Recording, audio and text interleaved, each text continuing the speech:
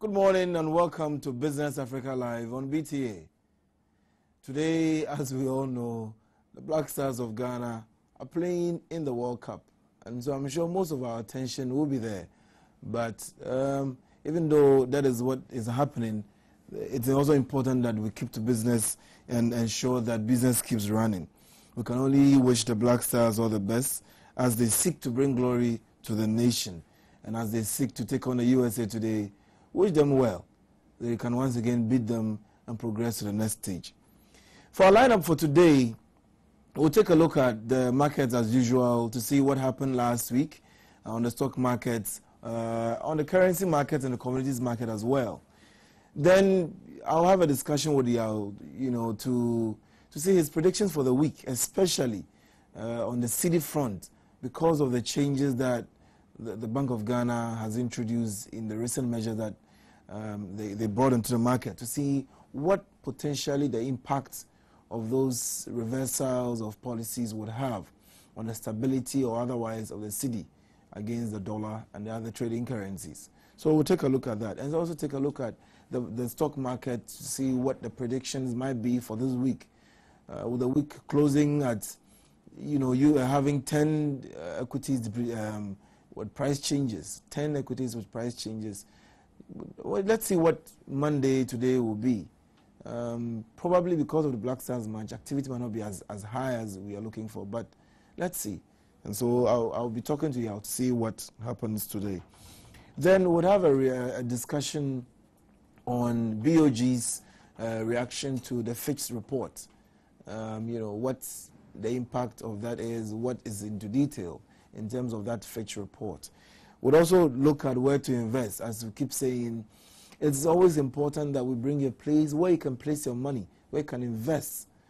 Taking some risk, of course, but knowing that the returns will be positive and good for you. So bring you a place once again as to where to invest to make good returns. We'll be talking again also on the new or the foreign exchange measures that the Bank of Ghana reviewed just on Friday to see what the implications will be for the economy and the currency in particular, the cedi depreciation in particular. We'll take our quote for today, and that'll be our lineup for this morning. For now, I'll hand you over to Yao as he takes us to the market as what happened over last week. Good morning, Yao. Good morning. And welcome to the set. Okay, how are you? I'm good. I hope you are also highly anticipating the Black Stars match. Yeah. I mean, as a Ghanaian, I have the option then to look for victory against US. After the surprises going on in the World Cup, you realize that nobody could have realized that Spain would have been halved by 5. That is true. Nobody anticipated that Uruguay would lose by 3. Yeah. So so many surprises going on, but then, as you said, business as usual. So most definitely. Business, most definitely. On to the Ghana Stock Exchange, where a total volume of 1.61 million shares traded at a consideration of 4.81 million Ghana cedis. The shares trading with Goyo trading the highest volume on the market of 1.4 million shares, and the consideration also just about 1.4 million on the Ghana Stock Exchange after Friday's session. The index of the Ghana Stock Exchange, that is the BSE Composite Index, was down marginally to close at 9.95 points, 9.95% yet to date, while the Financial Stocks Index was trading closed in around 17%, with the likes of Ghana Commercial Bank, EcoBank, ETI, and COW, and the rest in the mix of gainers at the close of day on Friday. A total in terms of gains on the market, Goyo recorded 4 pesos to position to close at 1 Ghana cedi per share. We also saw the likes of EGL showing some good prospects of recovering from the slump, reporting 8 peso gain to close at 1 cedi 78 pesos, and then the likes of ETI, StanChart, and EcoBank Ghana closing the day as gainers on the Ghana Stock Exchange. Losers for the day included Guinness Ghana, down by 23 pesos to close at 5 cedis 25 pesos a share, while Farm Milk went down by 22 pesos. Unilever also fell by 28 pesos to close at 17 cedis 62 pesos a share, while Cow and Tallow were down by 1 peso and 21 pesos respectively. In terms of gain trading, as I said before, Royal recorded the highest volume and the highest value traded on Friday. Now we take a look at other stock exchanges across the African continent, and we'll take a look at the South African exchange, that's the Johannesburg Stock Exchange, where the aggregate stock index on the Johannesburg stock market was up by 77.63 points at a year-to-date of 11.19%. In terms of gainers on the Johannesburg Stock Exchange, we saw the likes of Palingest Resources up by 4.59%, while the likes of Pergin, ADV Tech, Sasol, and African Bank Investment reporting gains, of course, with a range of appreciation between 4.04 and 2.56% at the end of trading on Friday. We take a look now at the Nigerian stock market. Take a look at how the index on the Nigerian stock market was up by 288.45 points, representing a marginal percentage change of 0.70% and a year-to-date of 3.83%. Volume traded on the Nigerian stock market totaled to about 215.42 million shares at consideration of $15.73 million. In terms of market capitalization on the Nigerian stock market, it closed at $83.62 billion at the end of trading on Friday. In terms of gainers on the Nigerian stock market, we saw the like of Seplat up by 1.54, and Corn Oil, which has been on the moving up for the 0.23%. We saw National Bank also going up by 2.66%, while Dansem and Stanbic also reporting gains on the Nigerian stock market. Now let's take a look at the Moroccan stock market, where the MASI, which is the index on the Moroccan market, closed down by 16.21 points to close at 5.17% year to date on the Moroccan stock market. Gainers on the BVC included Rizma, Africa Industry, Media Comarc, Consumer, and Tima, also reporting gains of within the range of 8.95 and 3.23% at the end of trading on Friday. Now we stay in Northern Africa and take a look at the Tunisian market, where the Tun index also fell by 25.53 points to close at just about 4.26% year to date. In terms of gainers on the Tunisian market, we saw the likes of Sutuva up by 3.84%, STIP, ICF, and SA Tunisie also reporting gains of just about 0.07%. Now let's take a look at some commodities and see how our major exporters are faring on the market. Oil was up by 0.84% on Friday to close at $113.84 per barrel. Gold was up by 0.19% to close at $1,274 per ounce. Cocoa was at $3,095 per metric ton, while coffee and sugar closed at $177 and $17.79 a pound, respectively. Now let's take a look at some some currency market information, where the Ghana cedi reported some marginal decline to the US dollar at just about 0.14% to close at 2 cedis 99 pesos on the interbank market, to yet to date of 38.32%, which is quite high, although the rate of depreciation has slowed down quite recently. We look at the pound sterling closing at 5 cedis and 0.3 pesos at a yet-to-date of 40.96%, while Euro and the CFA were also up by 0.30% respectively to close at 35.67% and 26.30% yet-to-date appreciations to the Ghana cedi. So viewers, we now have the various information that you need to know on the stock exchanges, on the commodity market, and also on the currency we'll have a short discussion. I know that today's program will be dominated by the policy changes and the withdrawal of certain policies by the Bank of Ghana. To help bring some confidence onto the market and then to help the city to gain some stability. So we'll have a short discussion on that, so stay tuned, and I'll take you back to Afrek. Thank you very much, Yao. And as you said, today's program will be dominated by the the reversal of some of the policies by the Bank of Ghana.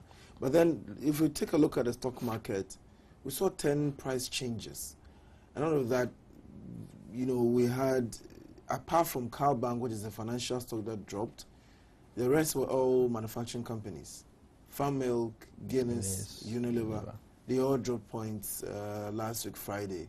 What does it tell us? Well, the picture is very clear that look at the current situation, the current economic situation we are in now. It's the manufacturing sector that's going to suffer because of the energy issues and tax issues and so many things that they have to battle with in the industry. So it's not anything surprising to see the likes of Unilever and the likes also going down, because they are the worst hit in terms of effects of the decline in the confidence in the local economy. I see. But then you see that if you look at, for example, the current move toward the financial sector, then that means we have to still rely on them to see any more positive changes on the market. We're looking at the current trend. I think that's where we have to go, because these financial stocks are the ones actually who are leading the rally. So irrespective of what stock they may be, it's still them. Because in the current situation that we are, this is the sector that is booming, even though most of the sectors are also going down. The banking sector that's booming because of the state of the banking regime and then the interest rate regime that we have presently. So they will surely be the ones in the profitability. Because if you look at, for example, those equities that went up, if you're looking, for example, at the HFC, well, HFC was stable, but Stanchart was up by Peswa. You had, what do you say, EGL, Enterprise Group, up by 8 pesos. You had EcoBank also up by 3 pesos. You had ETI also up by a peso. And then you realize that the momentum is quite high because the last transaction prices are on the upside. So it gives you an impression that we possibly should see a lot more price changes, especially for these equities on the upside. Yeah, I think so. I think looking at the rate at which the demand for these equities have become now, it's not surprising to see their share price going. And today, for example, I would not be surprised to see these financial equities, especially with the likes of EGL and Kyle and the rest, going up again. Even though Kyle dropped, you think that we'll see... Kyle still has the potential, actually. It's at 1 city. I mean, it's still up, and I think it has the potential to go up. To go up and again. then the likes of Commercial Bank and EGL also come in the mix. And ETI also, of course, could stem 1 or 2 surprises in the market. I see. So the Mozambican acquisition, for example, you think would have a very positive impact? It should. On ETI? I mean, it should have a positive impact in their books, especially ETI, because now they've been able to secure certain funds, and they're using these funds to expand their horizon and make some acquisitions here and there. So I think it's good news for them. Good news for them. Okay, now let's take a look at the currency. Unfortunately, we didn't see a halt in the slide of the cedi on Friday, even though we had heard the Bank of Ghana's intervention. We didn't see any impact on that. Do you think within the short term, maybe this week, for example, we might see some stability on the cedi front? Well, we could see some stability in terms of the performance of the Ghana cedi on the interbank market, but then I'm not expecting any significant change in the short term. It's probably in the medium term we could see some changes. We could see some confidence, because when these measures were implemented the first time, it caused some level of panic in the system, and that really did not go well for the Ghana cedi. Now we've relaxed most of these policies, and so to making it comfortable for people to come into Ghana more and to do business. But then, of course, we should also find a way of streamlining in terms of the whole notion of dollarization in the system. But then we should also compromise our trading exploits, by bringing such measures to really make it very stringent for people to deal in foreign currencies in Ghana. But then, of course, it's the issue actually to me. It's not necessarily about the measures. It's about demand and supply, because we are in a floating regime where force of demand and supply really determine your exchange rates. So if inflation is going up, if other budget deficits are also going up and all that, it's showing a very, very poor sign of your own, and that's exactly what Fitch were also commenting about. Because we can have all these measures being relaxed, but then if, for example, your inflation, because at the point when you're looking at the real inflation, the calculation of that, for example, between two countries for a bilateral relationship, I think the CPI of both countries play a very key role. And if you look at the CPI of US and CPI of Ghana, and we are calculating a rate on it, I think it's really not going to be something very, very key for us. So I think the measures are good. It's good that at least for now it's been relaxed. So people, we should see some good signs, especially in the supply side. But then, of course, demand also will not ease up anytime soon. So I'm not really expecting any significant changes. But then probably we could see some slowdown in the rate of depreciation for this week, and then the medium term we can hope for a little bit of an appreciation of the Ghana cedi to the dollar and also to its measures. Because if you look at one of the, for example, one of the reversals they've made is that you can now withdraw money at the counter, dollar, if you need at the counter, and so you can take at least up to $1,000 a day from either your foreign currency account or foreign exchange account over the counter. That is now permitted.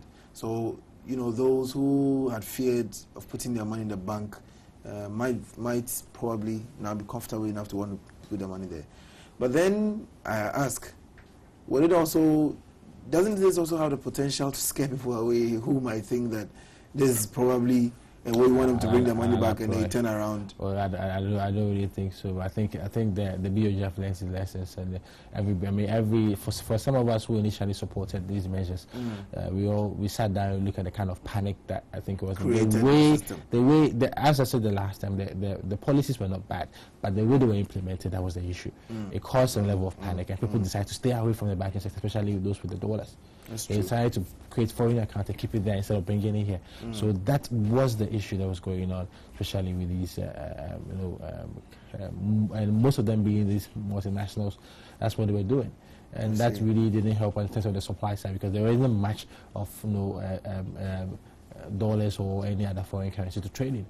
So when you come and everybody wants to buy dollar, because everybody knows that the dollar actually represents more than 52% of the total demand for foreign currencies, followed by the euro and then the pound sterling. So it's if we put in these measures and making them more stringent, it really kind of causes kind of panic.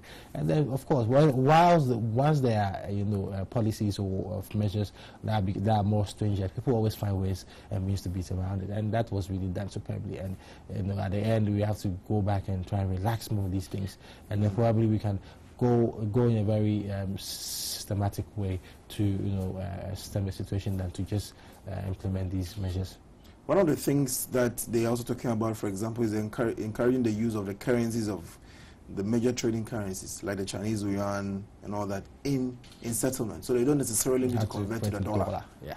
And so, I think probably this should go a long way to help. If you're looking at the depreciation of the Ghana cedi to the others, I think the others, if you have, especially the pound sterling, for example, so about 40%. We've done 40, trading in the pound sterling will not necessarily look attractive for anybody, if especially an importer. And I think most of our trades are with Europe now. So the euro also down by almost 36%. It doesn't really speak well. So it doesn't really speak well if you're doing trade in New York. So at the end, I think what was the universal safe haven is the dollar. That's why most countries are always demanding dollars. But if you also make it more user friendly for people to go into the yuan, into the euro, try and stem some stability over there, because the rate at which the CD depreciates to the euro and then the pound sterling, it looks just about the same to the dollar. But then you also have additional measures like encouraging the use of the cards, the plastic cards, so that you can, especially for those who import, if China is where you want to go, you can go, they'll load up to $50,000 for you. Or you can have access to at least $50,000, and then you can do your shopping. I think it's something that we should have even done that earlier. I think when these measures were introduced, I think we should have done. Because if you're trying to stem the demand in terms of the physical dollar in the system, then you have to find a way of making people do their business without necessarily have to go to any bottlenecks. Yeah. So if, for example, we are limiting the flow or the supply of dollars in the country, for example, and we are not making it easy for people to do certain trades. Yes, we could use that credit card situation. Yes, I know there are certain security situations with them, but some of these banks do it. They have this Visa, ATM card that can be used anywhere across the world. And you can even sit in Ghana and use that ATM card to do your buying in China and wherever you go, and then you move on. I think it's about time that if you want to do international trade, we should be looking at all these things. Should be looking at all these things. Then you also have the situation where they are looking at networking all the forex bureaus, so they can monitor the inflows and both the flows, the inflow and outflow of the foreign currencies. And I think this should have also been done even longer. This was even announced, I think, late last year, getting to December. I remember I had an interview with Reuters on this. And then they even came to me with information. That's what they had. They made some interviews with the people from the Bank of Ghana. I see. And so when the measures were being introduced, I thought they would be part of it. But unfortunately, they were not part of it. Because initially what I heard was that they wanted to make it more transparent, especially with the determination of the rates. Make it more transparent for and so at any point in time you could go online and know that this is where on the average the dollar is selling. So that based on that you can also use that to plan your daily current movement or your working capital and all that. I see. But this wasn't that. Even the banks find it very difficult to even report on their trades, because one bank doesn't want the other bank to know which position I am trading at. There is no transparency. So there isn't much of transparency, even among the bank, even on the interbank, there isn't much of transparency because everybody reports to the Bank of Ghana. The Bank of Ghana comes up with an average rate, and not what everyone is doing. Exactly. So at the end, what really happens is that there's a rate called the interbank market, which is around 2.99, which everybody knows that the rate is now about 3.02 or 3.05. But then what we know is we have a rate called interbank, and it's just an average rate. It's an average rate where everybody's trading at. So there's much of transparency. I thought this was something that the BOD wanted to address even late last year, getting to this year. But probably it's still not too late for them to do that, because if we have a very structured or streamlined foreign exchange market, it really helps in terms of investors who want to come, because it's in almost most of the countries. When you want the value of the US dollar, you go to any of these business websites and you click on the button. You can easily check the value of the dollar to any currency. And there isn't much of any variance between what you see on this side and what you see on the other side. They're just about the same. But here, you can't even find it. And at the end, we are in Ghana and we have to check our exchange rate on Bloomberg. Sometimes it makes it quite unbelievable. Because what Bloomberg does is they take a sample of about 20 or 15 forex bureaus and take the position of the banks, and then they strike an average, and then that's what they report. That's interesting. What's your prediction for the week, especially when it comes to the capital market, the stock market? The stock market as I said, is actually going to be the financial stocks once again. Are going to lead the market to some glory this week. The likes of Commercial Bank and the likes also EGL, Commercial Bank, ETI, Ecobank Ghana probably will have to lead the way, and we could see some gains from Carl also. Carl also doing some gains over there. The manufacturing sector don't really envisage any gains over there. But probably if there could be, probably come from Unilever. Yeah. If they're going to gain. Yeah, if there's going to be any gain in the manufacturing, probably. Why Unilever? Because I thought Unilever was quite highly priced. Yeah, Unilever has always been highly priced ever since. I've never waited a time when Unilever has been priced even below this P or the market average P. It's always up. It's always within 24s and 30s and all that. I see. So it looks like investors really have much of a growth prospect for Unilever itself. So I mean, and I think Unilever is a big company. Although they are also going through some issues here in Ghana, but it's a really big company that could, give investors. If you look at the consistency of the returns they've returned to investors over the past 4 to 5 years, you realize that investors still have confidence in Unilever. So it's we could see some gains, unless probably there's information about Unilever during the week that could also impact on the prices quite significantly. What about Bob? Bob, well, I don't really see. I don't really anticipate any increment in price for Bob. Okay. Probably the worst they could do probably remain the same for the week. There could be some 1 or 2 trades in Bob, but I think investors are really quite. They are not really kind of optimistic about the prospect of Bob. So I think it probably might remain the same. I see. Well, yeah, thanks. Thanks very much, as usual. I hope you enjoyed the match today. I really do. It's at 10 o'clock. So I think most of us will still be in the house. So we 10 o'clock in the morning? No, 10 p.m. Oh, yeah, wow. 10 p.m. I think the first match will be the Germany-Portugal match. I'll be at 8. So after that, then Black Star. Well. Okay, so enjoy the day. Talk to you tomorrow. Sure. Okay. So we've been having a discussion on the market, especially the currency markets and then the stock exchange as well, as to what to anticipate for this week. We are taking a short break. We'll come back. We'll go into our first discussion for the day, where we'll take a look at Bank of Ghana's reaction to Fitch's reports on the economy and the currency as well. Stay tuned in. We'll be right back.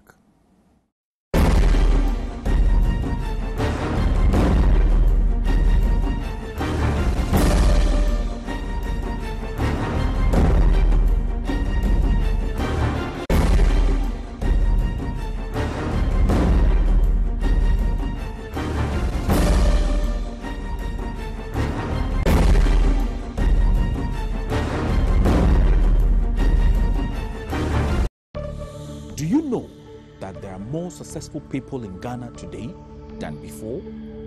Well, that is the truth. And the secret is in prudent financial planning with the right financial manager. You need to know the right fund manager who spends your money 24 hours a day, 7 days a week, 4 weeks in a month, and 12 months in a year. That manager is at Gold Coast Fund Management. At Gold Coast, your money never sleeps. It revolves every second to give you more money for use when you really need it. For the past 21 years, Gold Coast Fund Management has held a strong reputation of spending people's money to beat inflation, depreciation, and treasury bill rates. Put your money to work. Move from savings to investment. Pay your investment tithe into the Gold Fund and Gold Money Market Fund, and be assured that when you are in need, you can turn to them to resolve your financial problems. Gold Coast Fund Management. Investment advice worth its weight in gold.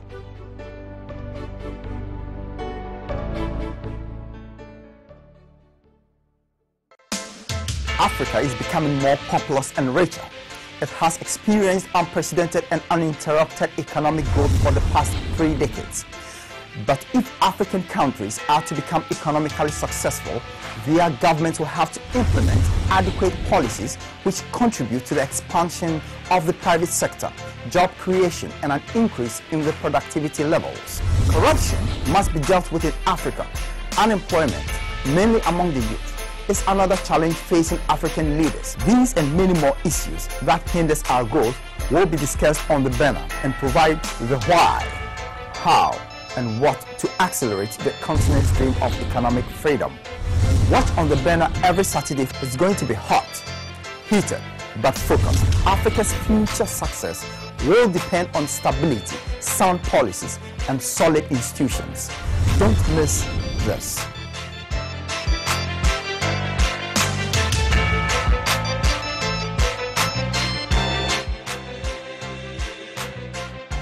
Looking for a venue for your wedding reception, conferences and retreats, outside catering, recreation?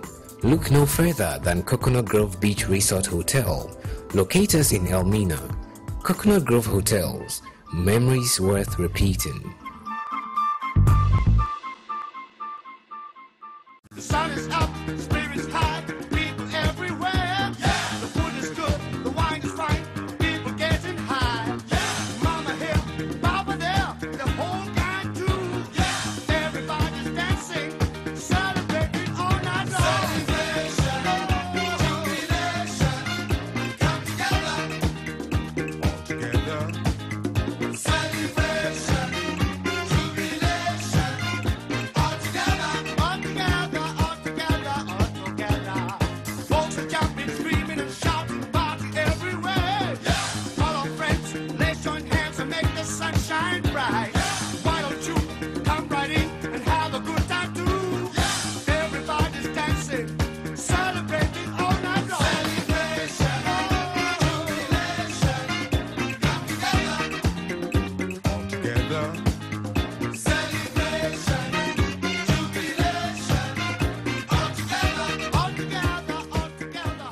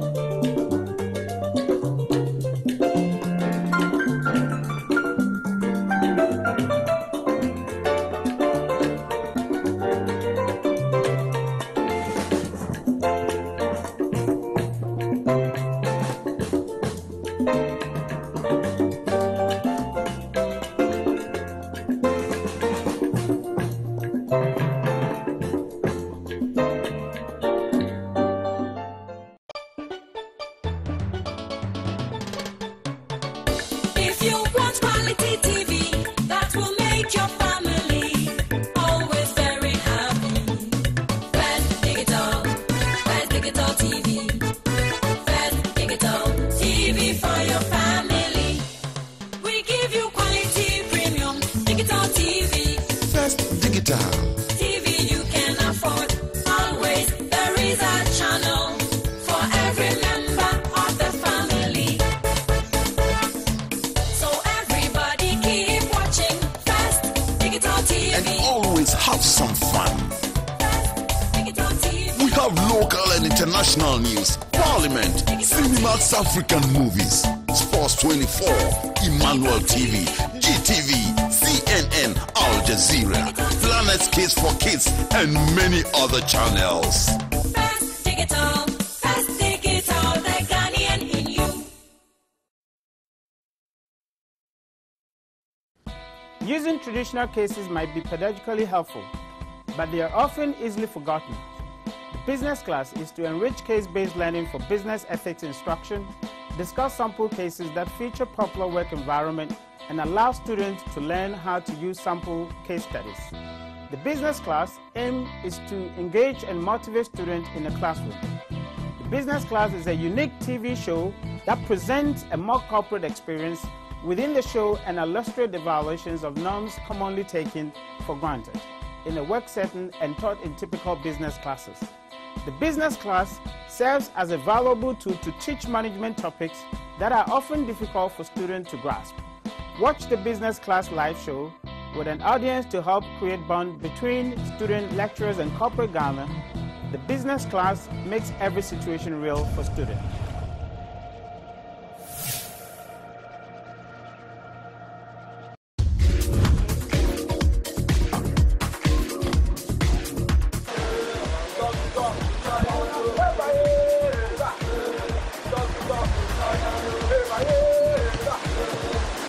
On the mountain itself, you will see the vegetation is very good, and on top of the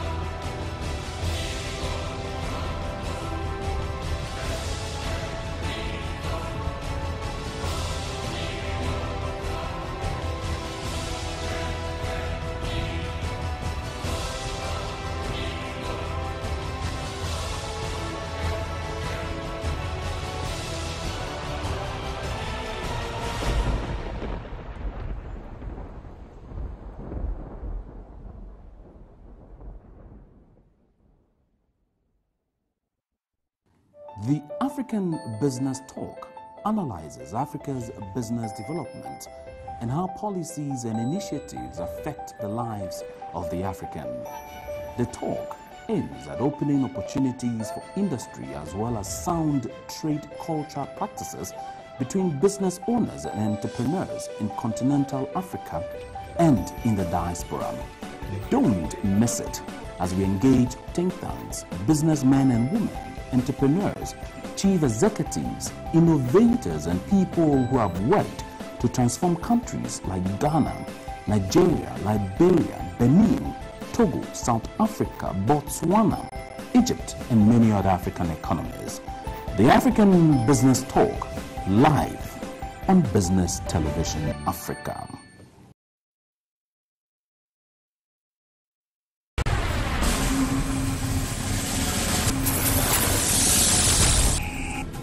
The tourism industry in Ghana is reported to be the 4th highest foreign exchange earner on our GDP list. We will find out what the impact, the identification, development, and promotion of tourist sites in the local vicinities where they are located. We also want to talk to the various chiefs and opinion leaders in these communities to assess whether tourism is making a positive or negative impact on the lives of the local people. This is Tourism TV, fact-finding program that seeks to investigate the existing and potential tourist sites. Join me, Ralph Aike, this and every Friday on this wonderful expedition to find out what tourism is all about in Ghana.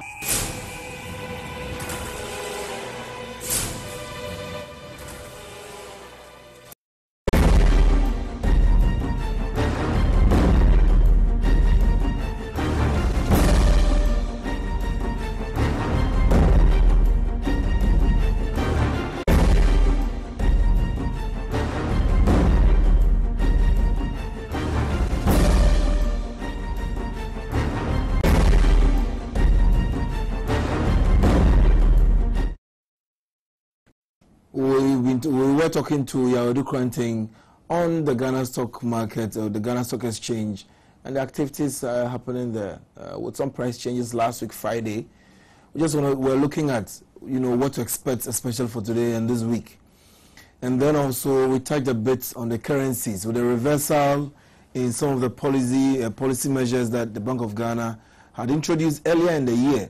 We're looking at the impact of the reversals on the stability or otherwise of the currency against the trading, the major trading currencies, especially the dollar. We're going to go a bit more into the city situation to look at Bank of Ghana's reaction to the report by Fitch that it was printing money to finance government activities. We'll take a look at that a bit, and then also we'll go a bit more into detail into the review of the recent exchange measures by the BOG. To do this discussion with me this morning is Mr. Fred Avonyo, a financial analyst, and a regular guest on our set. It's been a while, so it's good to have him back. Good morning, Fred. Good morning. And welcome back. Thanks. You've been hiding from us, but it's good to have you back. Thanks. Good to see you too. Yes. Before we do that, so what's your prediction for our match this evening? Well, I don't want to predict, but I'm just praying and hoping that we will win our match. Yes. Now, I'm very worried about this particular game. I'm not too happy that we are meeting the US for the 3rd time. Because if you've been meeting twice, you would like to make sure you do a correction the 3rd time. Before you get there, yeah.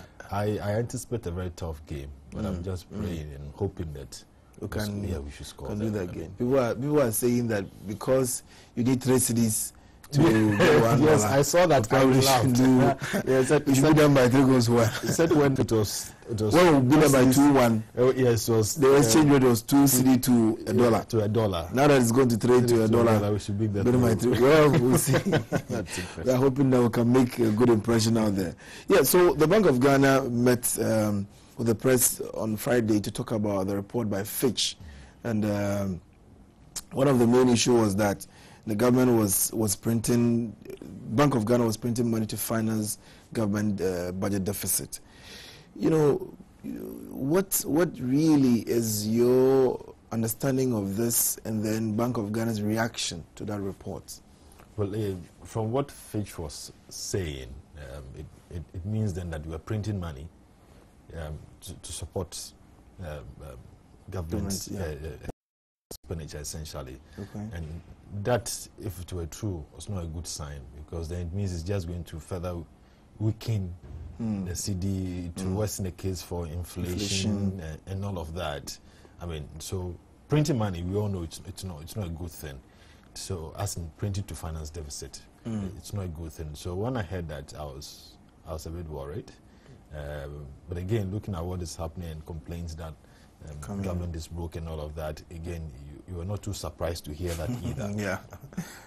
Then we had the reaction from the central bank trying to me, it's more of an explanation than really denying what Fitch what Bank of Ghana actually say is that it's more like technically they were printing money. I don't know what it means to finance activities during the last quarter of the year. What the bit of it so it means at least they're not printing in this first quarter.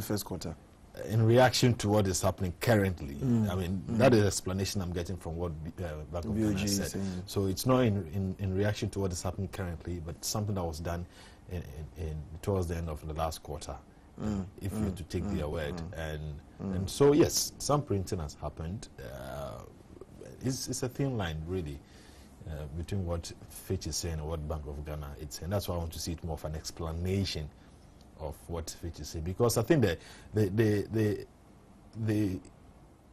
impact of what came out from Fitch on when you listen to discussion was the feeling that Bank of Ghana was printing money and to finance government and all of that, and people were worried about the risk implications. And sadly, there were even pictures of the Ghana cedi notes on Facebook, and people were saying that, it is true, they are printing it because it bears the signature of Dr. Wampa. And so it means,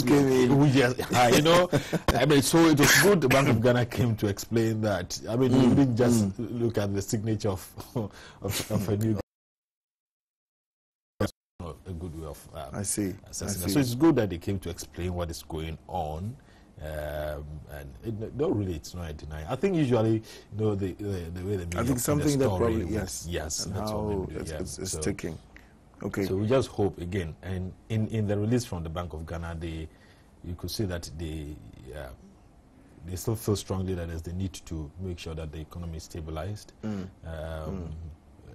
so that we see things get better. Well, from the last inflation figure that was release, realize that it's still gone up, but at a slower pace. I'm hoping that getting into July, when the harvesting season comes, typically for the cocoa, yes, even ahead of the cocoa, I'm talking about food crops. The food crops. Typically in the lean season from January to March. That's the lean season, so we tend to see food inflation going up. So.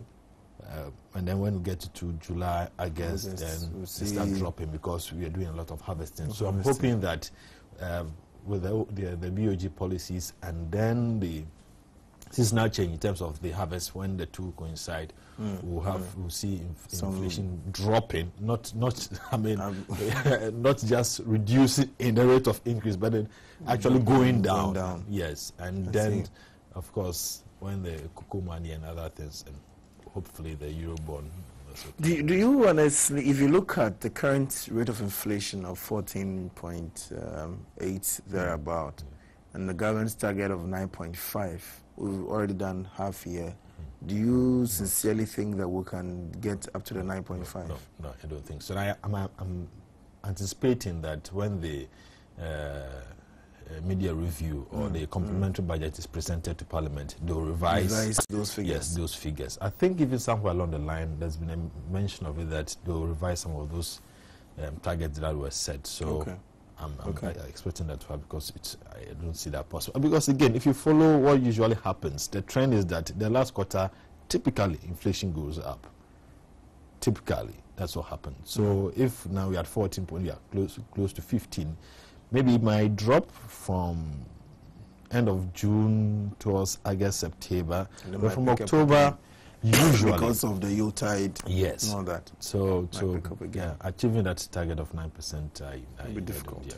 I don't see that happening. Then, if you look at Bank of Ghana saying that there are seasonalities in government's revenue flows, and that the first quarter, for example, experiences a shortfall. And so there is a need for them to finance, because then by second, third quarter, it picks up again. Yeah. Is it a very tenable excuse to give? Yeah, I think that's a seasonal trend that typically the economy follows. I mean, over the years, there have been a few years that has been defied. I mean, it happens to inflation, happens to revenue inflows and all of that. And I think we all experience it. In fact, we've come to accept it, particularly if you're in the private sector, that the first quarter, it's a slow period. So why is that? Is it because we are just coming out of... business are now planned. Again, I'm surprised this is still happening, because previously we blamed it on our budget cycle, because the budget was typically announced in the first quarter. So we delayed everything, waiting to see government's policy or direction. So typically people delayed. But now that we have that happening in November, I would expect that by December, companies would have, actually, most of the time by October, November, companies would have set their budget. Yes. They only adjust it if there are government, brings up some new policies or some new things. Then they may adjust it. But otherwise, latest December, almost every company. But I think in reality, it does happen. The first quarter has been slow. I mean, when I look at what I do, the first quarter is a very dry period. And then you see activity picking up. So you think that that also impacts on production and eventually on revenue that government can get from taxes? We must address that. I think so. I mean, particularly if you're having the budget out in November, then why should we? Because one of the reasons why they shifted it to November was so activity to start from the very beginning. So we need to do that. But that particular statement was in relation to the dollar thing, I guess, when the Bank of Ghana said that. I think it was part of the argument they put up, or the explanation they give up to the Fitch report, that normally for the first quarter you have that happening where the inflows are low, and then it picks up from the second, third quarter onwards. So that even if there are any interventions, they will print money. If they're going to print money, I didn't have that information, but we're very interested to see the performance or the revenue for the first quarter of this year compared to previous. Yes, then that would tell whether there was really a shortfall. There's a perception that there's been a shortfall, particularly in revenue that will come through imports, because if you speak to the guys at the ports, at SEPS, they give you the impression that import is dropped, so it will impact on revenue. I would have to see the figures to see whether that is so. No, if you look at generally, even if you consider the fact that you have such a high depreciation of the cedi, you have, and I think government also introduced some new additional tax for imports. So. Eventually, it reduces. If, for example, if you are importing anything and you're expecting to have paid maybe 1 cedi, now you may have to pay 1 cedi 50 pesos and all that. So eventually, it might also lead to a bit of a slowdown in imports, because, and then you have the depreciation as well, impacting seriously on that. But it would be good to look at the figures. The figures, that would tell the story. It would be good to look at the sometimes figures. Sometimes it's a perception that does not reflect. It might not be, it might not be a truism, but it's good to know what the figures are. Imports this year against the previous year to see whether. And I also would like to know, I don't know, I've always had a feeling that it appears there's a deliberate, I don't know whether there's a difficulty in coming out to say, but it appears there's a deliberate attempt to discourage a huge appetite for imports. That's the feeling I get. That it's but for what? To make it unattractive, so we begin to produce locally. I always go back to my one event story of a shop owner who said, "Now I'm stopping a Dubai business. I'm doing a cedi business." That was how she's reacting to the depreciation of the cedi. If that happened to all of us, would have seen the positive side of it. So I don't know whether it's I would love to find out, maybe from the government, whether there's a deliberate, because we've also had the trade minister at a point mention that they would like to discourage the import of some items. But you see, the question so I don't know whether all of these is a deliberate effort. The question I ask is, in what or which of the imports? If it is to do with rice, if it's to do with poultry, if it's to do with maize and those things, fair deal. But the things we don't produce in this country, we don't produce cars here, we don't produce car tires here. Even shoes, we don't produce them here. the shirts we wear, virtually everything. We don't produce nothing really. So in as much as I agree with you, and I think there should be a deliberate policy to discourage the imports of certain things, I don't think we can apply it to everything. Televisions, the phones, we don't produce anything. Everything, yeah, that is true. You understand? So if anything, my I'm not too sure. I don't know. No, it appears it'll be positive. You know, it appears. Then we should look at where our strength lies. If rice, poultry, those things are where our strength lies, then we should do that. But in doing it, then we should also make sure that we build the capacity of our people to be able to take advantage of the gap. Because if you're not careful, then you see the price of goods also rising because of shortages. Yes. You are discouraging, but you are not producing to meet the gap. So we need to look at... It'd be interesting to engage government extensively and know whether it's an intent. One of these days, we'll bring the people from trade to give us the statistics and also especially what they are doing specifically when it comes to the import side of things. And even for export, what are we exporting? Alternatively, there's also the argument that if that the true price of the dollar to the cedi is about 4 to 5 cedis. Oh, actually, I hear from about 5 to 6. Yes. So then there's the argument that no, if we continue to use our reserves to support it, hold on, you are subsidizing imports. So again, maybe. So it'd be useful to find out what is it. Is it deliberate position to allow things to flow the way they are? No, it is true that there is that argument, but then you can't also. If you look at it that way, then for somebody who is paying mortgage, for example, you are killing the person because the price range of, if you take let's say $50,000 house in the US or any of those countries, and compared to $50,000 house here, the qualities are not the same. They are not at all. Ours looks a bit more on the lower, much more on the lower side than what you have there. So if such a person is paying $1 compared to somebody out there, then you are actually killing the person here. So I agree that we have to find its own level. But what is its own level? That's why it would be interesting to find out whether, and if it is, then it should be done and done properly, so that we all see our way forward. Then we know that if it is 1 to 6, then maybe it stays around that for as long as possible, and not the fluctuations we see. Well, back to what we were discussing earlier, I think Bank of Ghana had also said that in reaction to the potential of inflation coming, arising because of the technical printing of money, they had increased the policy rate by 20 basis points. They had increased the cash reserve requirements of banks from 11% from 9 to 11%. They also reduced the single currency net position of banks from 10% to 5%, and the aggregate net open position from 20% to 10%. If you look at these things, would you say that indeed Bank of Ghana has been right in taking these measures because they've stemmed the rate of inflation in any way? No, that's an old argument which I think still persists. Right, opposing argument from the side of Bank of Ghana and the side of industry, largely represented by the AGI. Now the AGI thinks that because we don't have too many people within the banking sector, when we apply the monetary policy the way they do it, the impact is not that significant. That the typical businessman is not even so much. Fine, the cost of borrowing is high, but even access is the policy rate and the cost goes up.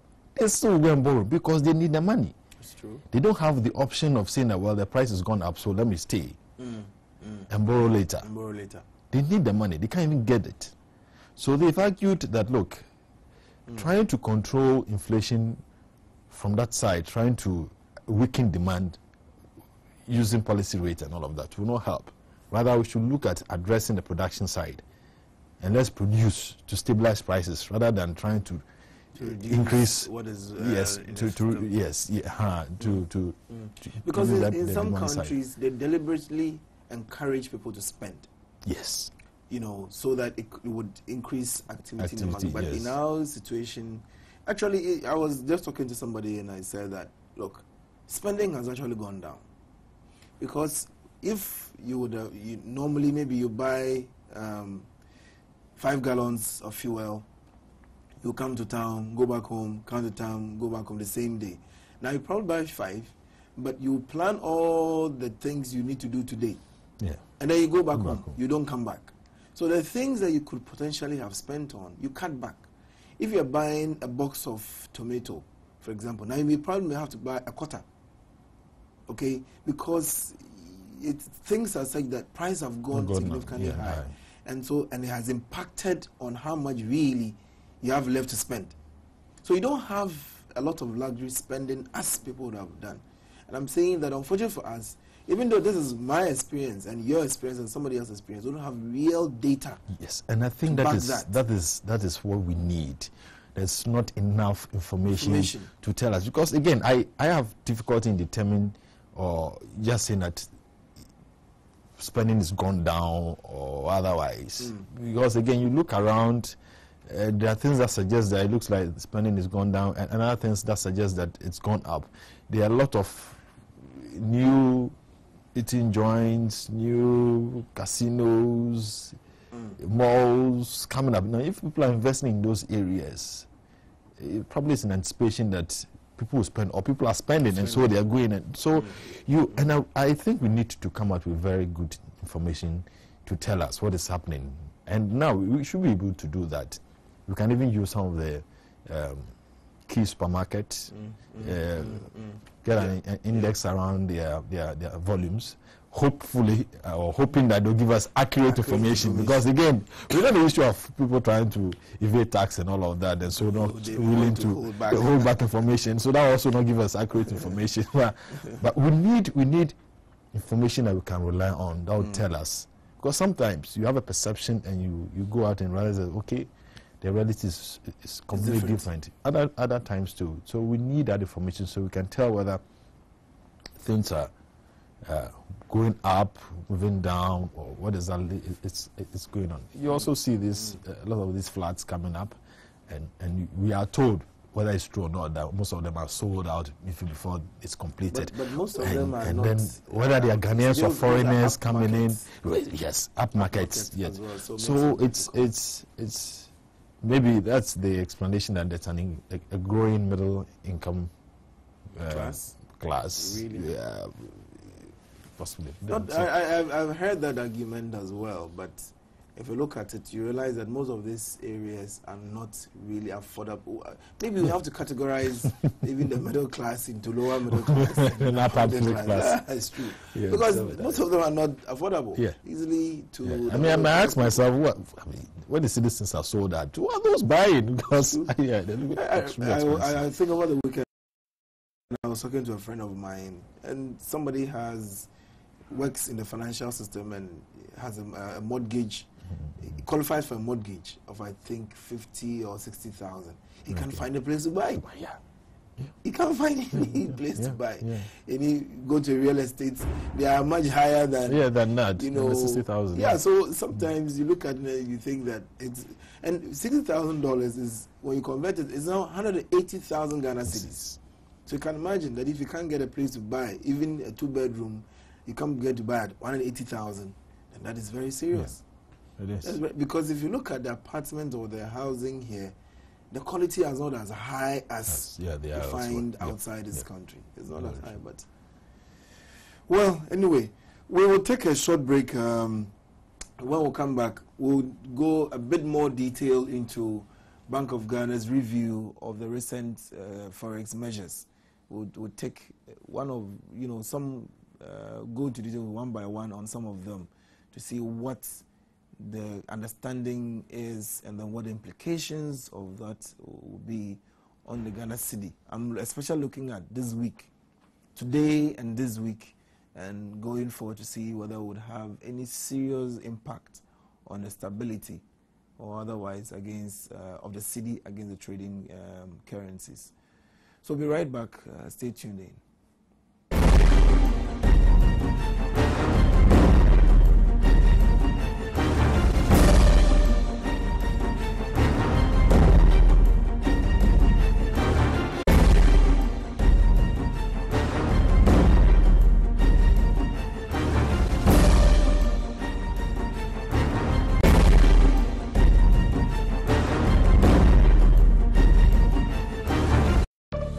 Do you know that there are more successful people in Ghana today than before?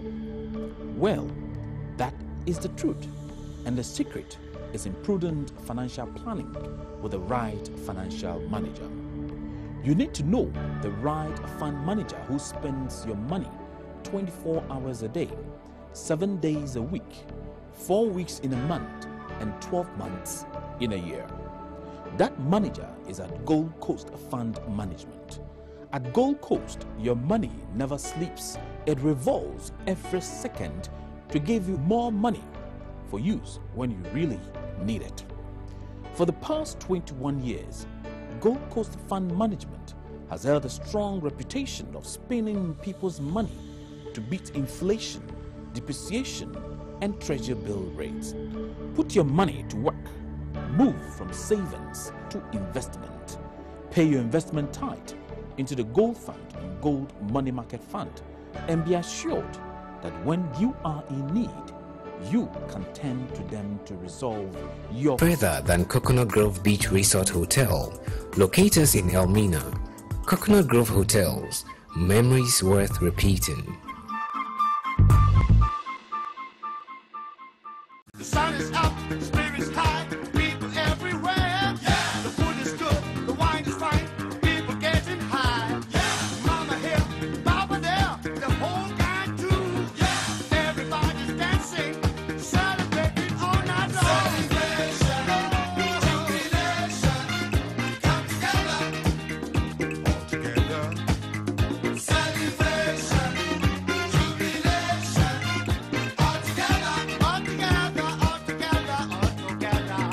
Folks are jumping, screaming, and shouting, party everywhere. Yeah. All our friends, let's join hands and make the sun shine bright. Why don't you come right in and have a good time too? Yeah. Everybody's dancing, celebrating all night long. Celebration, jubilation, come together, all together. Celebration, jubilation, all together, all together, all together.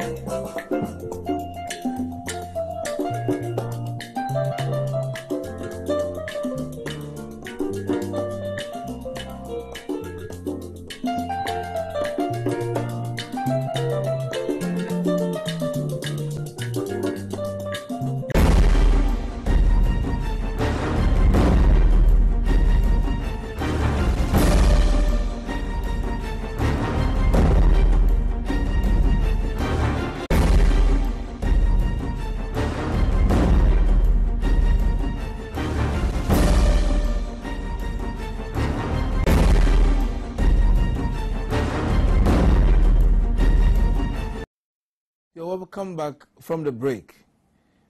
Earlier on, we've been talking to Fred on Bank of Ghana's reaction to a report by Fitch on the technical printing of money to finance government budget deficits.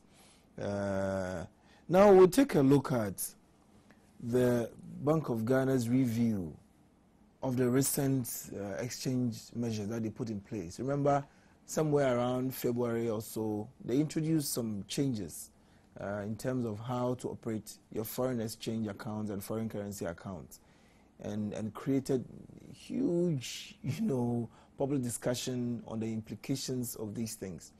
Some school of thought will tell you that, look, we haven't seen any change in the depreciation of the cedi since the introduction of the policies. And I think that the pressure had been on Bank of Ghana to reverse some of them, especially where, in some instances there had been some slowdown in the dollar that we get, even from individuals. People would rather keep the dollar in their homes than bring it to the bank. And that's also causing some serious challenges in the banking system, where you have huge, backlogs of people looking for the hard currency to finance certain things. So they have reversed some of those measures, not all of them entirely, but they've reversed majority of them. And we want to take a look at some of them and what the implications will be. Before during the break, we're looking at some of them, for example, and if you look at, in general, the fact that BOG's policy measures earlier in the year hasn't yielded the kind of response or result they were looking for. One would say that this review was in the right direction, with the pressure from, various bodies. One would possibly agree that, well, this was in the right measure to have reviewed the policies. I think BOG, from what I've heard and read, I don't think BOG agrees with your position that that it's not had an impact, because in the release they did mention that the depreciation, the rate of depreciation has reduced, and that they were doing 7% in February, and now they are doing about 2% plus monthly. So to them, but again, in that same release, you see some level of admission that it's not all well. Oh, well. And again, I think it's how people react to policy decisions, and that is very important. You can have a good policy, but if people think it's wrong, they will react negatively. When this announcement was made, that was a very strong feeling that no, this is not right. You are taking us back to the era of control regime. And I was worried because in its own statement, the Bank of Ghana did admit that there was a wrong impression that we're going back to the control regime, and even investors also had, and that was significant, because if an outsider had that impression, they will quickly react. That's true. And now so again, within the Bank of Ghana's own statement, you see that there's an admission that things didn't go well. What they've nicely called the unintended consequences. That's what came out from Senchi. Yes. So that is that. So it's again, and the general was that we're going to review it from Senchi and all the discourse we've had, and even Bank of Ghana's own statement earlier on did say that after 3 months they have to make some changes and all of that. So it's come. We are happy that it's come, but again, I always look at the soft side of things. Okay. How do you get the people involved so that when you take a decision, there'll be a very good buy-in? You don't have majority opposing. It's not just enough to take a decision and then put it out there. There should be a lot of engagement behind the scenes, extensive engagement with the right people. And it should be an engagement of a kind of partnership relationship, not that, hey, I am the boss. And I'm imposing this. I'm telling you this what I'm going to do now, so no, it is going to happen. But there should be that buy-in, so that when you come out, people want to move. Because I was not too excited. The first reaction I had from the Exporters and Importers Association, it might not be representative, but we see them as the voice. That's true. And they have come to say that it won't work, or that even the review is not going to meet has not met the expectations, and that is not positive. It does tell you of probably that we have a serious problem with engagement, because when you are introducing such, in quotes, drastic measures, when you are used to, driving at 50 miles per hour or kilometers per hour, and you jump all the way to 100 within that time, you have serious implications on yourself. So my thinking would have been that we could and we should have engaged, especially some key bodies, much more than we did. Yeah. Because if you remember, when it came up, virtually everybody condemned it. Virtually everybody, except for Bank of Ghana and maybe 1 or 2 people who thought that it was in the right direction. Virtually everybody, condemned it. Now that they reviewed it, and you are even hearing people saying it might not work and all that, it still doesn't give you the impression that we've learned much. The issue of engagement, in Bank of Ghana's statement, they did say that they met with certain groups of people. I wish they had mentioned the names of, or the kind of people they met with. Because then we know. They mentioned that they are the right people to so be they did some amount of engagement in the course of reviewing before they came out with this final decision. But if you're getting exporters coming to say that it won't work, is it that the person who spoke is speaking his own capacity, or again, it would be useful to know some of these things. But if you have an effective engagement, including coming out publicly, being in the media, talking, you know, not just explaining policy, but engaging, getting the people's side, buying as putting well. their input into whatever you're going to do, then it helps. So it's not too late. They should go ahead. They should engage the various groups that are directly impacted, both local and international, so that we'll see a positive reaction. I would love to see if by midweek you see the CD reacting positively to this news. But it brings me back to, for example, the introduction of the new VAT taxes or the VAT on financial services. A bill is passed December. That's supposed to come in effect by January, and virtually nobody even knew what was happening. Yeah, and it's the issue of the engagement and how it is done. I was okay because of my interest. Yeah, you probably know. Yeah, I knew this was happening. I knew even from the very beginning. Yes. The issue of trying to know which items were affected, that problem existed, and so exactly. The GRA said they were going to meet with the banks. That was even around January, February, you know. But it was, again, I'm sure something probably was done, not well done. Some of those things you need professionals to help you, you know, in terms of the communication, and how you want to communicate, who should be engaging, how, you know, because when you speak to business, again, and I'm not restricting this to what is happening currently, over the years, it's happened. When you see that a lot of business people have the issue that when you are speaking to authority, officialdom, it's an issue of we are asking you to do this, and not that we are listening to what you are saying in that kind of engagement. Sometimes they think they are on the ground, so you should come and listen to us, and then input that into your system. Yes. So I would wish that they would do a lot. Because of if you look at even this new VAT, the adverts started coming out after people's complaints. Yes. New tax you are introducing now affect virtually everybody. So why don't I would have thought that the engagement or the public education started last year, even before the president finally appended his signature.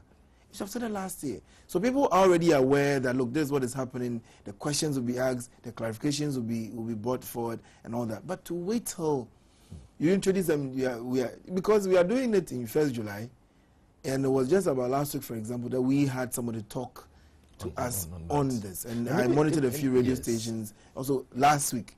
You know, it doesn't help. And even till date, there's no full clarity on some of the. I mean, for instance, the issue about the cards, the ATM cards. Is the charge on at the time of securing the card, or when you? The explanation is that it is if you. You know, they charge you to replace a card for you. So at the time of securing the card, the charge is on the charge. You understand? Of securing the card. That means if you were charging you 1 cedi, now they may have to charge you 1 cedi 17 pesos to get a card. That is what it means. So at the time of securing the money that you pay, but we are not charged for the transaction. Not the transaction, but if they are charging you for that 1 perception cedi. is still in the system. I mean, people have been arguing that we want to encourage the use of ATM cards and now you are imposing the ATM cards. They will so you know, when you do a transaction, a one-off, they charge you. Yes, that's the bank charges you. Yeah, but that's a one-off. But the bank, the charge on that, the VAT will apply on that as well. You know, so you have. So but I agree with you. So that case should be very well explained, because that's a one-off thing which shouldn't necessarily have any impact on the use of cards. You know, some of the banks charge the monthly fee for the usage of the cards. Yes. So if it's going to impact on that, charge on that as well. Then that's where the problem. So the clarification is important, and I'm hoping that even as we discuss these things, our people will learn that it's important that you bring clarity to some of these things. And long public education is important. Beyond that, I think there's also the need for us to be told that look, our current situation, our status as a lower middle income country demands that we probably have to start paying a lot more for things because we are not getting the concessionary facilities as we used to, and all of that. So that again, that mindset gets in. But that also must be matched by what we see government doing. It's important. Well, let's go back to our discussion. We are sorry that we strayed off a bit, but some of these things have implications on some of our discussions as well. Now, if you look at the measures that have been introduced, when they introduced the measure, they said that there was a 60-day mandatory repatriation of all export proceeds. Yeah. That has been reversed. Yes. Now, what they've done is they are aligning, that to the agreement or contract you have. So if it's a 120-day contract you have, they've aligned it to that. If it's a 90 days, the same thing. This should be positive for exporters. Yeah. I mean that's better compared to. So they have that flexibility. To bring in the money, and then of course when you followed up, they're allowed to retain. Yes, up to 60%. Up to 60% in their export receipts in the foreign exchange accounts, and then the remaining 40 is what they should convert within 15 days to that. So it should help as well. Then you have a 60-day. They also ask them to operate a margin account. That has also been changed now. But they can use a margin account to build a foreign exchange for their exclusive use. You have exporters of goods and services may receive payment in foreign currency from non-residents. And this is, something that there were a lot of arguments about. That's going to be an issue. I think it makes business sense somehow that you allow someone who is bringing in the dollar to pay, because that brings in additional dollars and somehow addresses the challenge that we have. But then people could raise the issue of it's discriminatory. Why do you accept somebody to bring in dollars, make payments in Ghana in dollars, and yet you say people shouldn't price in dollars? There should be that level playing field. If you say don't price in dollars, don't get paid in dollars. Because elsewhere you have to go and change. You probably when you get in, you would have to go to the to a bureau, an exchange. With your passport and all of that, go through a whole process to get the local currency. But you would do it because you don't have the option of paying in dollars. That is true. So that is true. I'm sure people raise issue with that. Although, when you look at we need the dollars. So if people are bringing in the dollars, we should accept it. Yes, we shouldn't price. But the issue of pricing, in a very nice way, people are not complying. People are not. In a very nice way. People are not. They'll give you the CD equivalent. But they know of the current day price of the CD to dollar. Yes. Yeah. And I think we need to work at that. To me, it's very, very important, and it should be done thoroughly. We should have a case where, because to some extent, it's laziness. Again, if I can just use the dollar to price, at the beginning of the year, you should do your analysis very well, do all your projections. It's going to be difficult. But then, so that when you price, you have a price in CD staying through to whatever time. Okay. So if, for example, it's a house you are selling. Yes, it's a house you're selling. And you price it at, say, 100,000 Ghana cedis in January. Issue 100,000 Ghana cedis, so whatever time you have to change. You don't change it because maybe 100,000 cedis and tomorrow is 100,001 cedis because the dollar has changed. But that is what is happening. Because people are not quoting in cedi, they are quoting in dollar. They are giving you ask to pay. So if you don't pay today, you go tomorrow, there's an increase. Because the price of the dollar cedi for the day has changed. And so that defeats the purpose. So we'd have to really get that done so that people are allowed. So you do your projections. So you price, you look at, okay, the likely changes that might happen months or a quarter, then you price. So that price stays for 2 months, for a quarter, but not a case where the price changes every day. I mean, they are not pricing in dollars, but the price changes every day. That is happening. So what we are getting is not the true price, but a dollar denominator. So no matter what you tell people, they will comply, but they are not complying. Yes, the reason why we're asking them to comply, we are not achieving that. What can we do practically in that situation? again, that's why we all see that all of these measures are fine, but the fundamental issue is to have a stable currency. If you have a stable currency, it will be okay to price in cedi. Because I know that when I price at the beginning of the year at maybe 1,000 cedis, even by June, if I don't change the price, probably I might lose only 5 cedis. Or 10 cedis, and that's okay. So I'll still maintain that price up to the middle of the year, regardless of what is happening anywhere else. I see. And that goes basically to the stability of the currency. I see. But if you don't do that, then that problem exists. But if we want to address it superficially, then we probably have to tell, maybe the financial experts will have to come in and help people to project. And then price in cedis such that it will not vary. But when you do that, what will happen is that, because if I'm beginning of the year, and I have to quote a price that I can maintain for 3 months, and the cedis keeps depreciating, or we still have the same problem, then I'll price high at the beginning of the year. At the beginning of the year, to take advantage of whatever depreciation. But that will be impacting negatively on us and economy. So I don't know. I think the basic thing is the stability of the cedi, and that goes to the issue of production. Because you have everybody importing tiles from. And I was telling somebody, when you go to, there's a place on the road to Salt Pond, a few minutes drive, there's the tiles, ceramic tiles there. Yes. These are things that I should. We have the clay, we have everything here. We should be citing industries here that can produce these of the highest quality.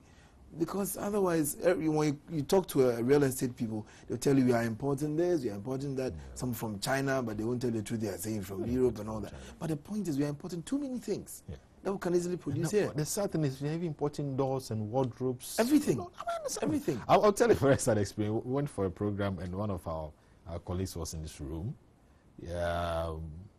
Decided to come out and then he couldn't open the door. In the hotel room. He got locked up. I mean, it was crazy. We had to go and get some tools, and the door is such that you can't break it down. When the lock is spoiled, so we had to go and get some tools for him.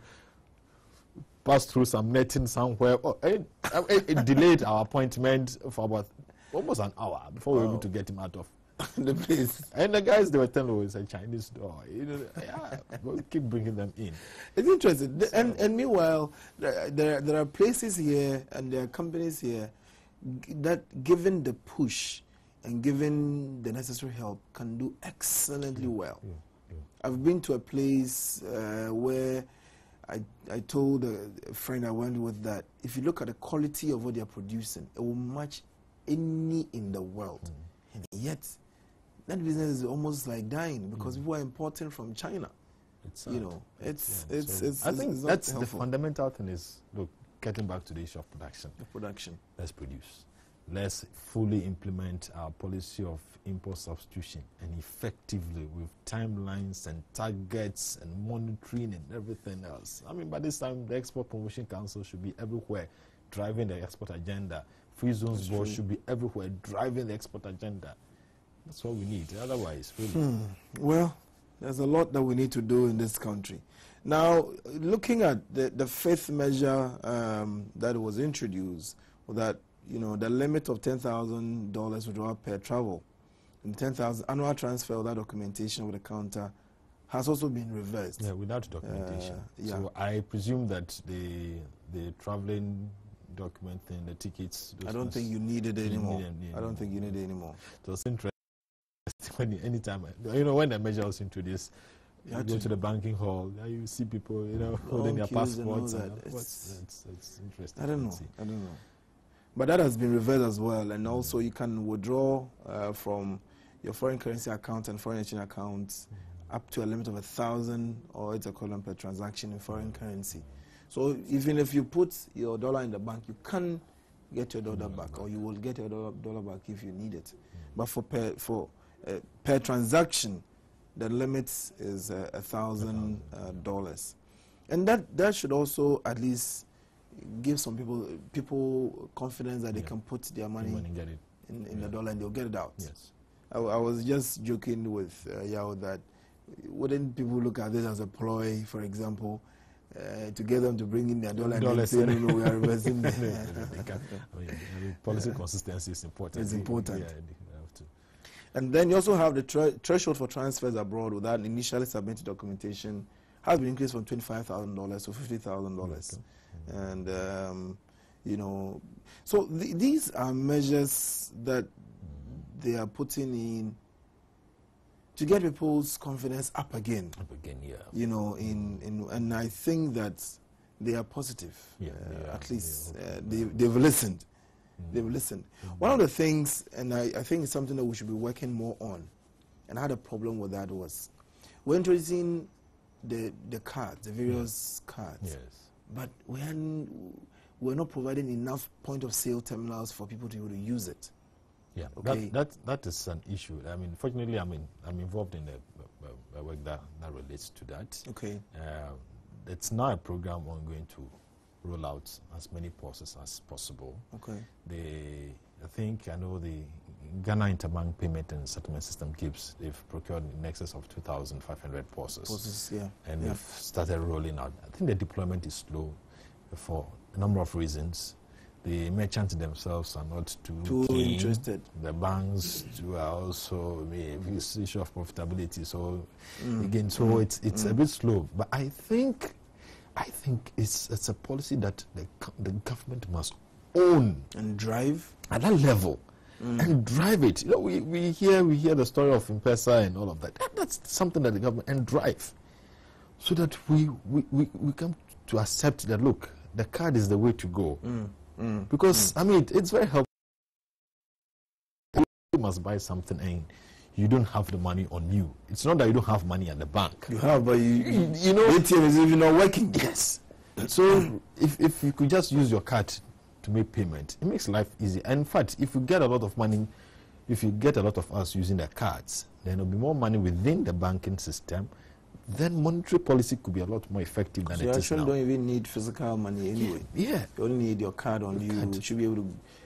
Now, look, I go to a fuel station, and sometimes if you don't have money, you can't buy fuel. Meanwhile, you have money in your bank. You don't use your card to pay and then just move on. So again, and government should really get involved in this deployment of POS issues. I've seen some of the banks also doing it. Yes. Some of the banks are announcing that they're getting POS. Let's flood the system with the POSs.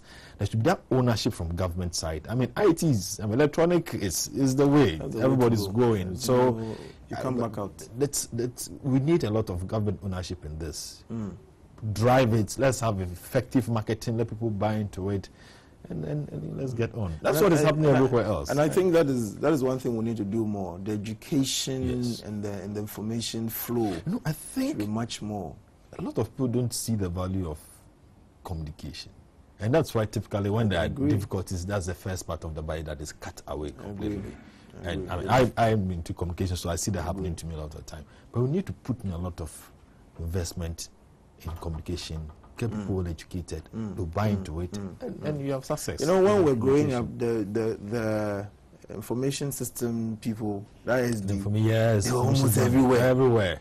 But now you don't see them. Yes, of course. And again, now things have changed. Now we are on WhatsApp, on internet, if that is the case, shouldn't we radio, on television? So it's just a matter of using the channels that people, the channels that you can use to get the people. And because now, if you want to, for example, if government wants to disseminate information, it's just a matter of talking to the telcos.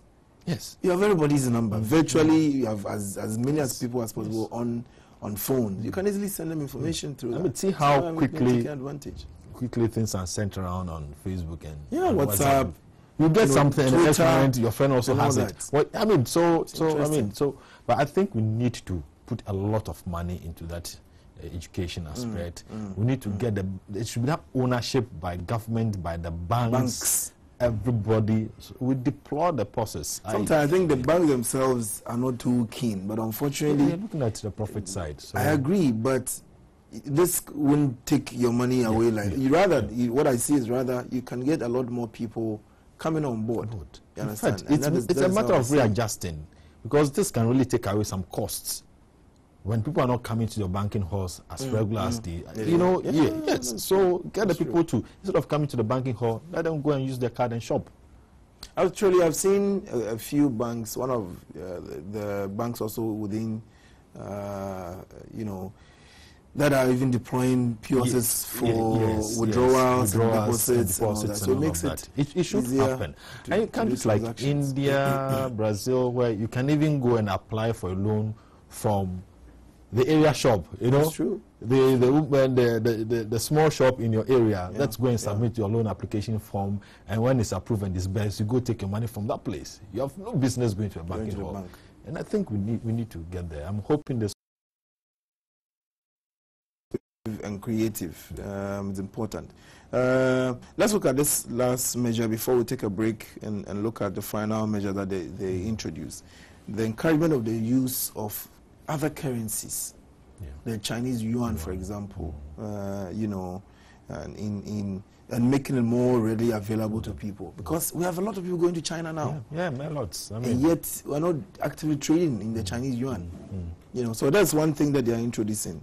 If you look at that, do you see, for example, that particular, policy having a direct positive impact on the city, for encouraging the use of the yuan? If you get people to use it, if you get people to start going for the yuan, and if it's readily available with as equal stress as it will be getting the dollar, then we'll begin to see the impact. That's why I keep saying that it's a need for effective engagement. Because it will exist, and people will still be going for the dollar if they think it's more convenient to go. Because particularly when it's become something that we've done for all these years. So we need to drive that. And again, the fact that they encourage them to also use the cards when you go outside, so you don't have to carry cash on you, and then you can shop around. I think a few banks have introduced quite some innovative plastic cards on the market. So it's interesting to find out the impact. The patronage. The patronage. That's true. That's true. I think a few banks have done that. So because we need to. Well, we'll take our final break for this morning's program. Then when we come back, we'll look at a few more of the recommendations that the Bank of Ghana brought up during the review policy. So stay tuned in, we'll be right back.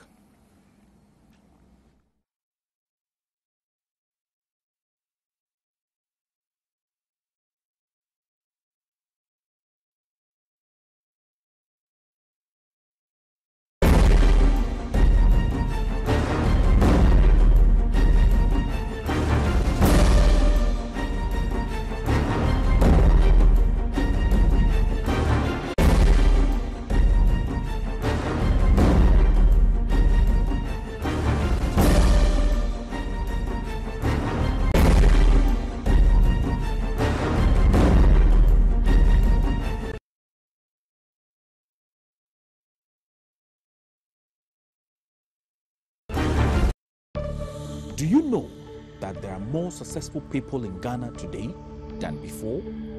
Well, that is the truth. And the secret is in prudent financial planning with the right financial manager. You need to know the right fund manager who spends your money 24 hours a day, 7 days a week, 4 weeks in a month, and 12 months in a year. That manager is at Gold Coast Fund Management. At Gold Coast, your money never sleeps. It revolves every second to give you more money for use when you really need it. For the past 21 years, Gold Coast Fund Management has held a strong reputation of spending people's money to beat inflation, depreciation, and treasury bill rates. Put your money to work. Move from savings to investment.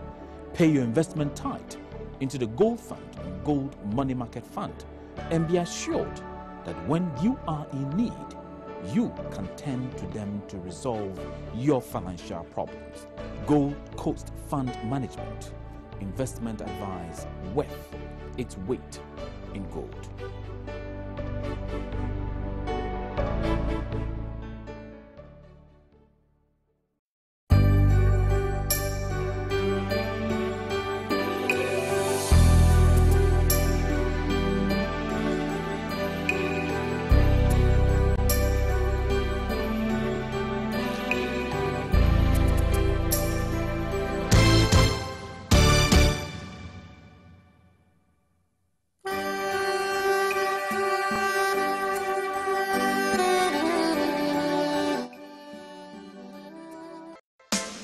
Welcome back Africa from the break.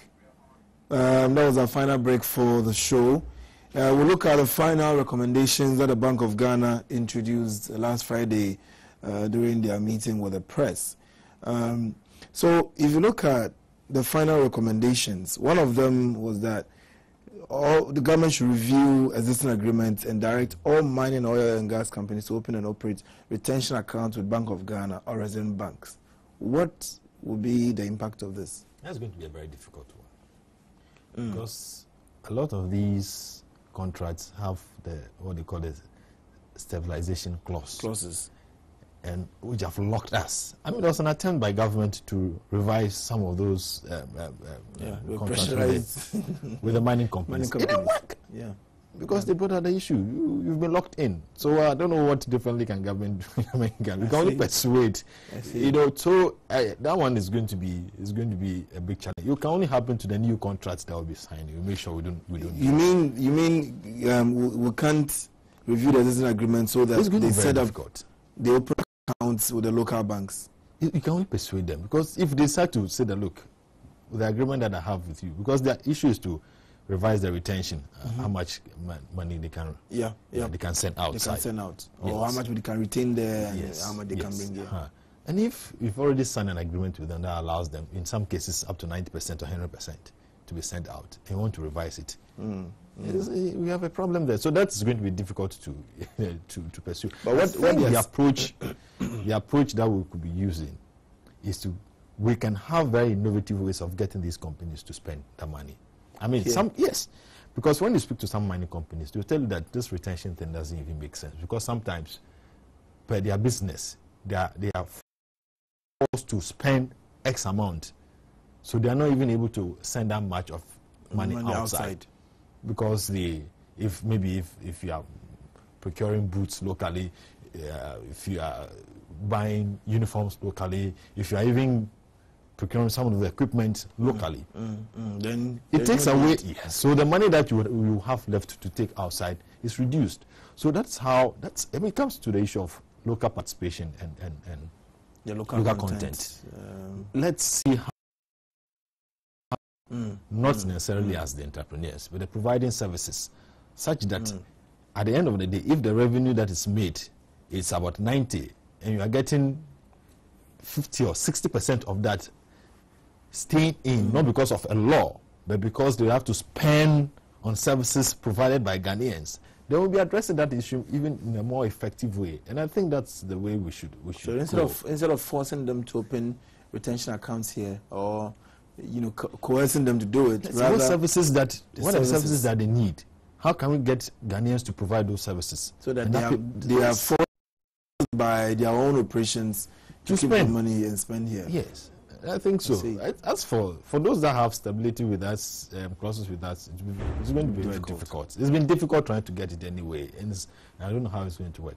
But if we get them to spend here because we are ready to provide those services, I think that'll be a lot better way to get this results than the issue of retention. Now, they're also talking about recommending the lodgement of foreign exchange process of government agencies, such as the GNP Symposium funds from donors with the Bank of Ghana, instead of keeping them with offshore banks. Why do they keep them with the offshore banks, for example? It's interesting. I would like to...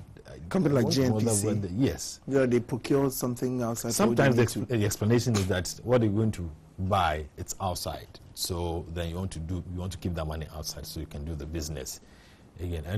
And the other argument is that the process in getting the money back, and I noticed that because of that, the central bank itself mentioned that 24 hours to be able to get your money back. So again, with GNPC is our own, so we should be able to do that. We can do that and see how it works out. I see. Yes.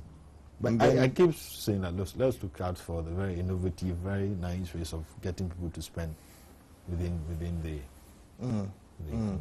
I see. And then they also recommended the streamline of management and technical service fees and the LI 1547, 1992, paid to multinationals. The Bank of Ghana will engage the GIPC, Ghana Free Zones Board, Minerals Commission, Ministry of Energy and Mines and other stakeholders in this regard. what is it seeking to do? So I think the idea is so that they are. I think what I'm getting is so that they are paid either in a local currency for those services. Because if you are paying them in dollars, that's additional pressure trying to find that money to pay. Again, But if the person is paid in dollars and he's eating in restaurant owned by Ghanaian, he's sleeping in hotels owned by Ghanaian. He drives a car service by Ghanaian. At the end of the day, spend the money. Yes, because look, frankly speaking, there was a time that I was working with 14 guys who had come from Spain because I speak Spanish, and I took them around working. Wherever we went, we created a lot of bars. This were 14 people. Anytime they decided to spend, and they brought euros. There was a lot of money and foreign currency that was spent within that local economy. So let's gather people. Let's create the situation, the avenue for them to spend locally. And those avenues should be owned by us and not foreigners as well. And then finally, they're also seeking to engage the Chamber of Commerce to use a certificate of origin issued by the Chamber to monitor repatriation of export proceeds.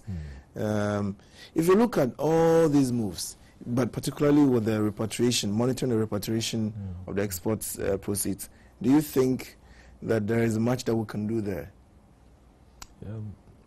As much as we're working hard to monitor, those who want to outweigh the system are also working hard to outweigh the system. and I mean, typically our system monitoring is difficult because of all the basic problems we have with the system. I don't know. As for this bit, I don't know how effective it's going to be. But again, all of these measures will not address the fundamental issue of production. And we know them, our import substitution policy. Let's implement them. Let's produce a lot more so that we can reduce our imports. There will be less pressure on the city, and then we'll do one. So I will hope that they will not stop here. And then the very first time when they introduced the measures, the Bank of Ghana did mention that, look, government itself needs to address the fiscal discipline and all the other issues. And I think that's where we need to concentrate our efforts. And then export more, get the inflows, and we'll do a lot better. That's just one quick one. It's in relation to the issue about the Bank of Ghana spending, printing, not so much the printing as in financing the government deficit. Yes, government deficit. The law, fortunately for us, the meeting at Senchi has called for that to be reviewed, because the law that exists in that act says that they are allowed to finance up to 10% of the revenue for that year. Now, typically, we're able to determine the revenue of that year at the end of the year. So you are saying that so you are saying that Bank of Ghana shouldn't finance more than 10% of the revenue that will be generated this year. Let's say 2014. It's difficult to monitor that, because you get to know the revenue generated in 2014, probably in 2015, January, February, by which time you've done the financing. And so typically they will come and they've exceeded that percentage. But now the Senchi people are recommending that it should be 10% of the previous year. Because that we have the figures that so because at least then you can stay within because you know exactly what you're working with, and not the projection that because they admitted that they've actually spent even beyond what the law recommended. Why aren't they sanctioned when they go beyond the law? Is it because they're a government agency?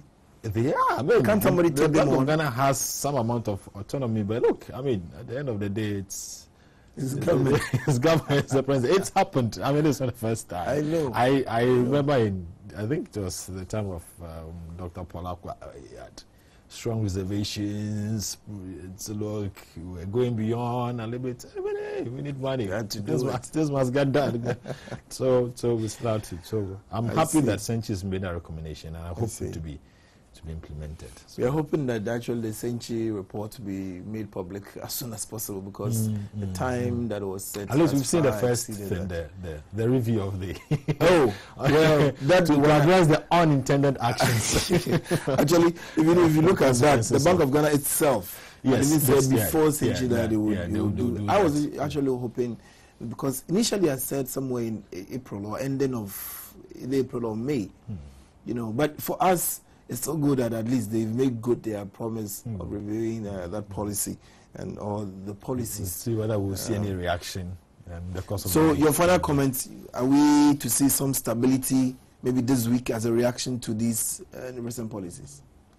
Our history doesn't support that so well. I mean, we are slow in reacting. And sometimes we don't even react. And for sometimes we react adversely. So it's difficult to tell. And that's why I think that they need to engage the people that matter. They should continue with the engagement. Look, talk to the people behind the scenes, wherever, on the radio. Engage them totally, so that you get that buy-in. Once they buy into it, they will react positively. But if they don't, so let's see what happens this week. I hope and pray that. Thank you very much. Most welcome. Thank you very much. That is Fred Avonyo, financial analyst. We're looking at, you know, the Bank of Ghana policies, especially the revisions that they've made to some of the policies that they introduced earlier in the year as a way of stemming the slide in the city. We say that we haven't seen much change, but they say, well, there's been some changes. But the key thing is that they've revised those policies. We are hoping that it will bring some stability in the Ghana city, because for all of us, it's important before this economy collapses entirely on our heads. As long as we stay here, it's important also that we help and support some of these policies to make it work, because eventually it will be to our own benefit. You may not agree, but if you don't, what you can do is to send in your comments or, you know, make your views known. And if it is positive enough, I'm sure Bank of Ghana will listen, because I know they have listened. And that is why we've seen these changes coming, you know.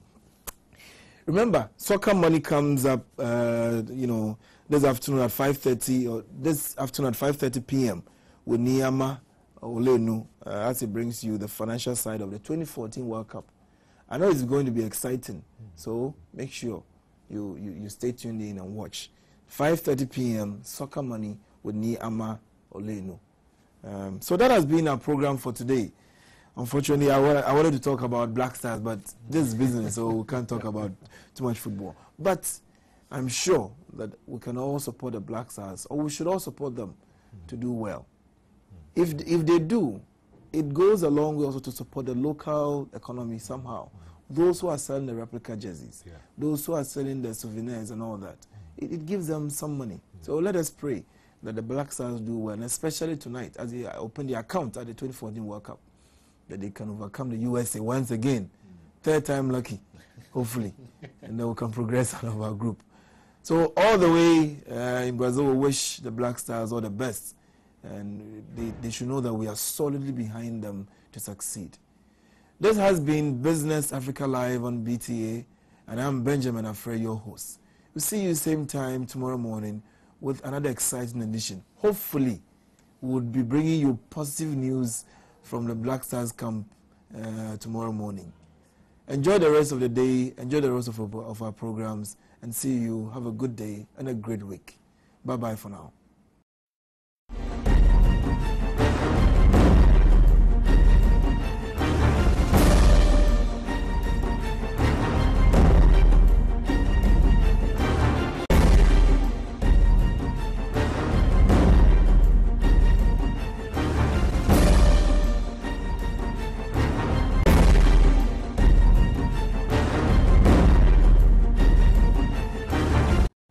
The African Business Talk analyzes Africa's business development and how policies and initiatives affect the lives of the African.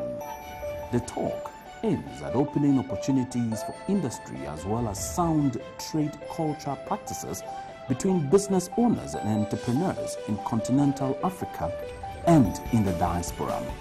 Don't miss it. as we engage think tanks, businessmen and women, entrepreneurs, chief executives, innovators, and people who have worked to transform countries like Ghana, Nigeria, Liberia, Benin, Togo, South Africa, Botswana, Egypt, and many other African economies. The African Business Talk, live on Business Television Africa.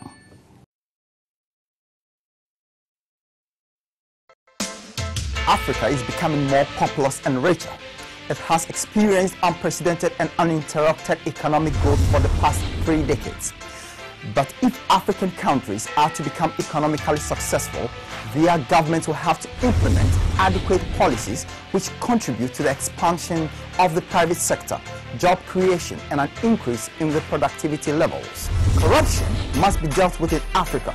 Unemployment, mainly among the youth, is another challenge facing African leaders. These and many more issues that hinders our growth will be discussed on the banner and provide the why, how, and what to accelerate the continent's dream of economic freedom. Watch on the banner every Saturday. It's going to be hot, heated, but focused. Africa's future success will depend on stability, sound policies, and solid institutions. Don't miss this.